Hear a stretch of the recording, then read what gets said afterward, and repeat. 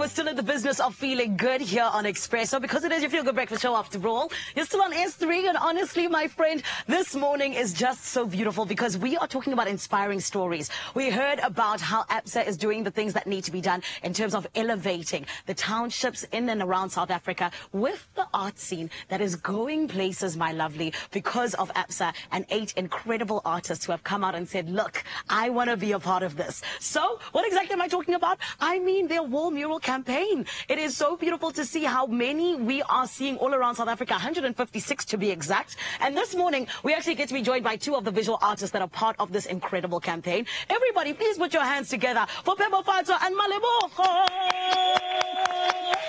Hello, hello, guys. Hello, hello. Good, and you? I'm good, thank you. How does it feel to be this talented? At times, it's nice, but scary. It's okay, Yeah. I get it. It can be scary. Yeah, it has its own challenges. That's fine. My babes, we are glad that you are sharing your art with us. That's what we are happy for. But guys, let's dive into this because honestly and truly, I feel like this is such a great thing that you are partnering with an entire Absa, and an entire Absa is partnering with you. An entire one. Yes, entire you as well.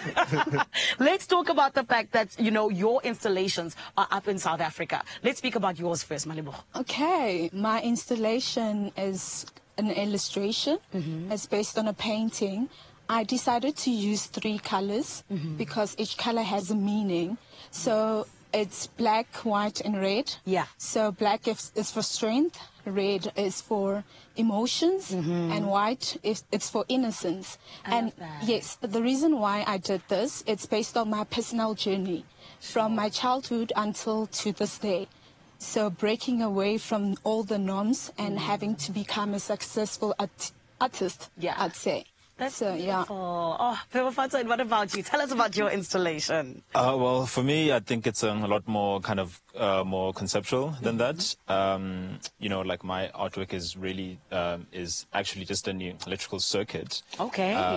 But the idea is to actually show that, you know, like people, ideas, and everyone is really just connected to the, you know, to the world and to the, to the world at large. Yes, we're all connected, and it's very, very true, True. which is why we're able to connect through your guys' art. So shout out to you. But you. I want to come back to you, Malebogo, because of course we know that Absa is telling us your story matters. So let's speak about your story. What is your story when it comes to this specific artwork? You kind of touched on it a little bit now, but go deeper, my love. We want to hear about the story. Mine is very personal, honestly. It's from failure to success. Sure. So it's based on my past, my present, and future. So the reason, if you can see, I'm just trying to like encourage people to understand that everybody goes through pain. So it's okay to make mistake and are allowed to make mistake. But if you desire to do something and you're very confident of what it is you need to do, so you get there and do what it is needed of you. So what happened on my past, hence I have failure, you will see that I did all these sports. Yeah. So I had an incident which was very painful. I remember 2008, I was told that amongst 146 students, only 145 passed. And I'm that one individual that did not pass. Oh, man. So that broke me, that gave me like depression and all that. I wasn't coping, but I thought, how is it possible that they saying that I failed, but I got a bursary to study engineering? Look at that. So it was very confusing. So I got into a sports academy program with the Impala Platinum. So everything kept on working well. I went and rewrote, but did my supplementary and all that, but they still told me like there's no change in everything. But now look at you today, Malebogo. But look at me now. And So, this is the thing. So, That's such a beautiful story. so you can imagine from working underground for 4 years and deciding to go back to school and study art. That's incredible. Yeah. Oh, And I was called the 2022 Jared Sekota Award winner. that's So, right. as a black female and being the black glass artist to ever win within this Jared Sekota prize. It's that thing as an Absa Alatilia, I managed to tell myself, you know what?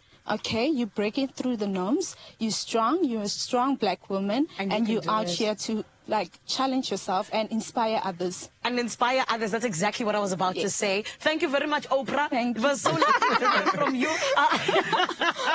Now, so we want to hear your story very quickly, but we want to hear it right now. Yes. Well, like, how can I top Oprah over here? Okay, so I'll give you 30 seconds to tell us what it is that matters in terms of your story and this mural. Perfect. Well, so I think starting off, I always wanted to be an artist. Yeah. I don't think that there was any other way. Yeah. But I couldn't really see, a pathway to being an artist, really.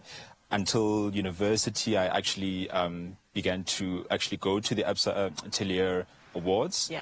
And, to the gallery and their shows, and I actually could see a path, and then, like, I could see how other artists are charting their own path. Yes. And then I thought that was great. That really speaks to exactly what you guys are doing right now, because your murals being up, there's young kids who are looking at you and looking at what you do and being like, yes, I want to do that. Yeah. So thank you for that, guys. This is why your story matters. 100%. 100%. These are two artists who have partnered with Absa, all in the name of their incredible wall mural campaign. My lovely, they are up in all the townships that you can find in terms of Absa and this incredible campaign. 156 of them, actually. And these two have got their murals up there.